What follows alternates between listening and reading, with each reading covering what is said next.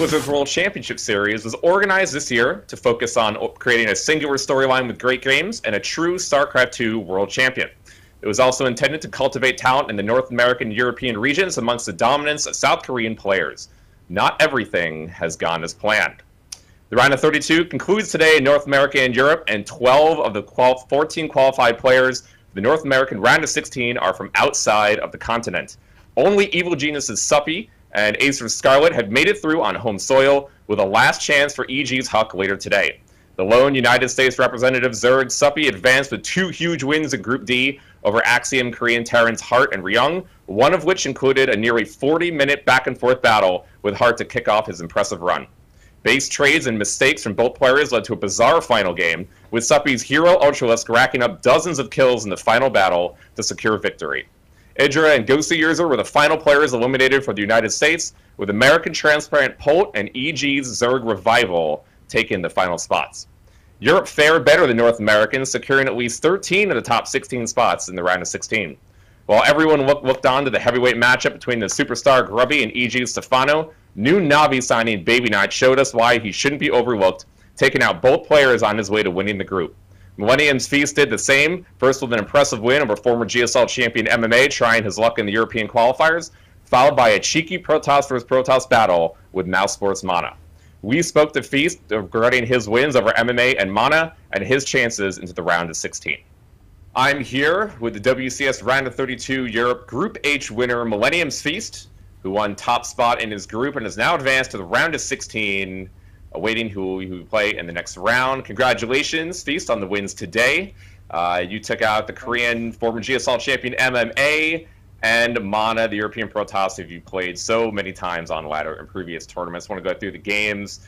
The initial match against MMA, you used 2 proxy builds in the games that you played. Why did you decide to go that type of strategy? Well, I think right now Terrans are very strong because the Medivac boost and just Hellbats. So I try to be aggressive as soon as I can, and if the game is not like, sometimes I can get an advantage or just win the game straight away when I go for a proxy cheese. So yeah, I just take my chances because I think right now against Terran is very hard. Yeah, that's the main reason. Would you say the Terran is hard because of Medivacs, or do you feel the just matchup is going like that right now? Well, yeah, Medivacs, but also Hellbats. We used to have big armies of Zealots, but because of the Hellbats now, it's very hard to even use them. And as a Protoss, since you need splash damage like Colossus or Eye Templars, you have to make some Zealots because you simply don't have the gas to make just Stalkers and Colossus and Eye Templars. So yeah, I think right now Terran is stronger than Protoss.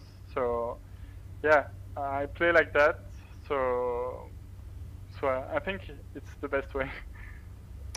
Your winner's matchup was against Mousesports Mana, player that you've met in many, many tournaments before and on ladder, being, of course, in that European region. What was your method going into the game? You had a kind of back-and-forth PvP, very low scoring, not a lot of units. Yeah, he was very aggressive on those games. Like, each time he at least went for 3 gates before I don't think he even tried to take an expansion. So yeah, in the whole best of 3, didn't take an expansion, so it had to go fast.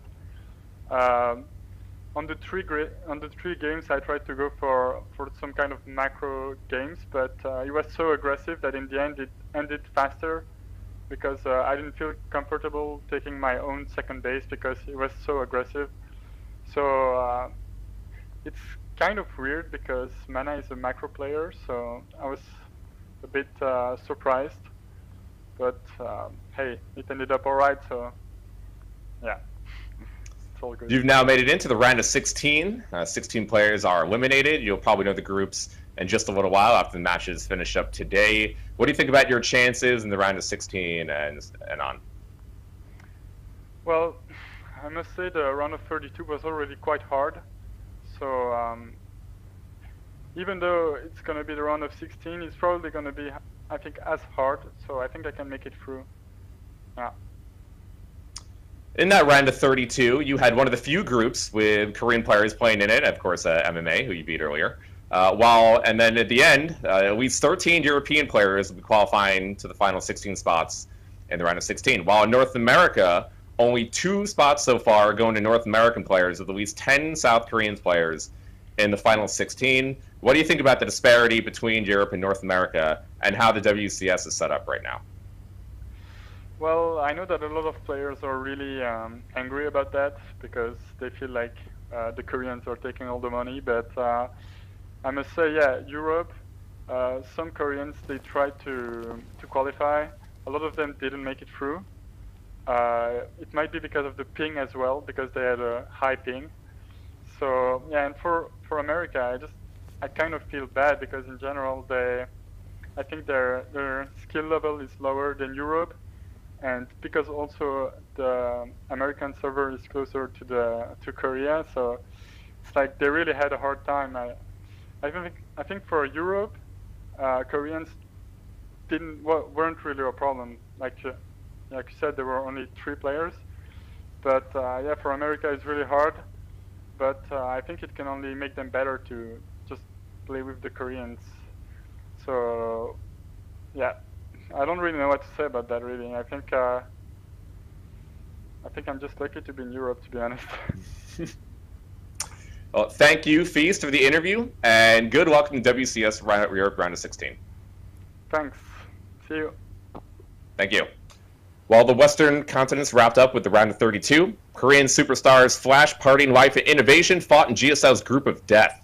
Only 2 came out alive, and to most of the StarCraft world's surprise, STX Soul's Innovation was the man to come out on top. Innovation's Terran overwhelmed KT's Flash in a manner similar that Flash had over him just a month prior at MLG Dallas. He followed this up with an impressive win over Flash with an even more impressive Terran Berserk victory over MLG Dallas champion Life. The group finished off with a final battle between former teammates Partying and Life, and much of the reason that a group existed to begin with. While Life got the better of Partying to start the day, Partying made sure to finish it to hold his promise true, advancing to the next round and eliminating Life for the 2nd straight time in the GSL round of 16. That's it for StarCraft 2. And for a final update from last week, we reported that we would have an interview with ESEA founder Craig Levine on the recent scandal between the company and their Bitcoin controversy. Later last week, we found out from Craig Levine that he would no longer be doing the interview with us, and that they would hold off comments until after doing an investigation within themselves and to take care of their own community. We hope to have an update sometime in the near future. Leia?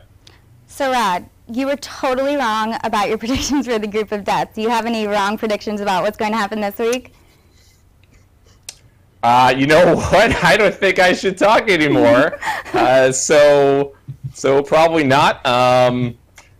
European American round of 32 is going to be finishing up today. We should see brackets for the round of 16 in those games. You know, I'm going to make a prediction that I think is going to stay true. I think we're going to have a good amount of Korean players advancing to the final 8 in New York City in just a few weeks. I cannot see the lone 2 American Canadians, Scarlet and Suppy, and maybe Huck later today, doing a whole lot of damage considering each of their situations coming to the finals.